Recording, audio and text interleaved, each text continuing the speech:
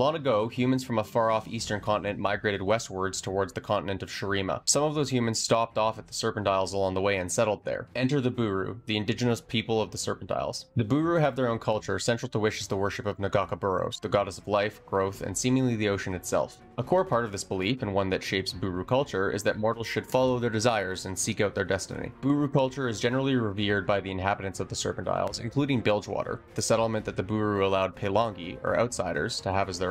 This pursuit of desire probably influences why Bilgewater is the free city that it is, for better or for worse. Buhru techniques for monster hunting, medicine, and more are incorporated and respected in Bilgewater, so much so that those of Buhru heritage are often revered within crews. Due to their proximity to the Shadow Isles, the Buhru have planted beacons in the water that shine when undead heroines are approaching. And because nagakabouros is the goddess of light, her truth-bearers and the Buhru relentlessly beat back heroines, their undeath an affront to the goddess herself. Like and follow for more lore shorts, and check out my channel for longer videos.